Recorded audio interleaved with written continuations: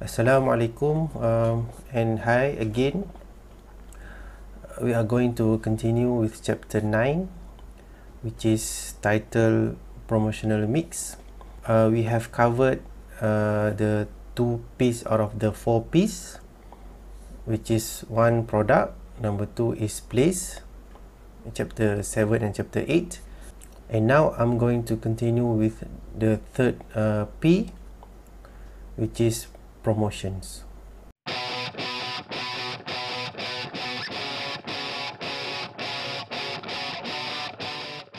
In chapter 9, there are 6 learning outcomes. What is promotional mix and goals of promotion? Number 2 is the IDA concept. Number 3, advertising. Number 4, sales promotions. Number 5, public relations, and number 6 is personal selling. Okay, learning outcome number 1. What is promotion and the goals of promotion? Promotion is a communication by marketers that to informs, to persuades, and to reminds the potential buyers of a product in order to influence an opinion or elicit a response from the consumers. It is considered as an effort by the marketers in order to communicate the product that they have with the consumers in the market. Without promotion, there's no way that consumers can know about the marketer's product or services.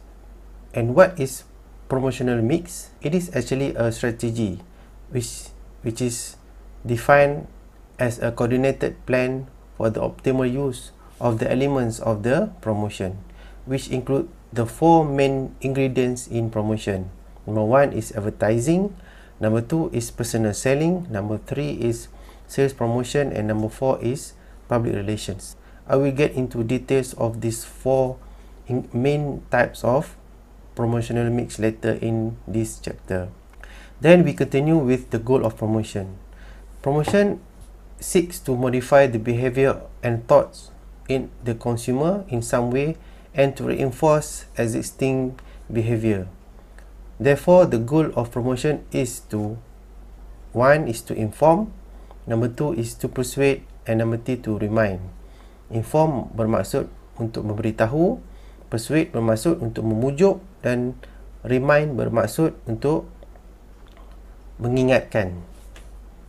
Goal number 1 is to inform. Informative promotion is more relevant during the early stages of the product life cycle when it can increase the demand of the products. Informative promotion explains the purpose and benefits of the product or services.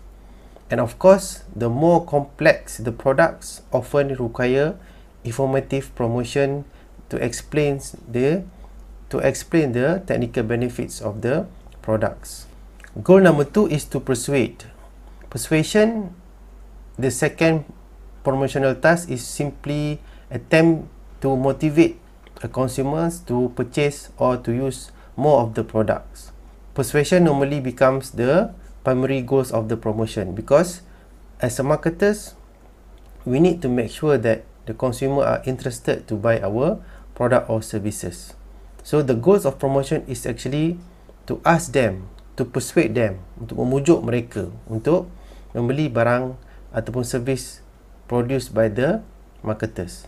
The aim of persuasion is to convince, meyakinkan customer to buy the products rather than buying other product from other companies. Goal number 3 of promotion is to remind, untuk mengingatkan.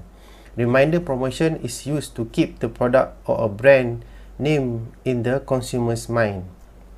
So reminder promotion is the common types of promotional mix during the maturity stage of the product in the product life cycle.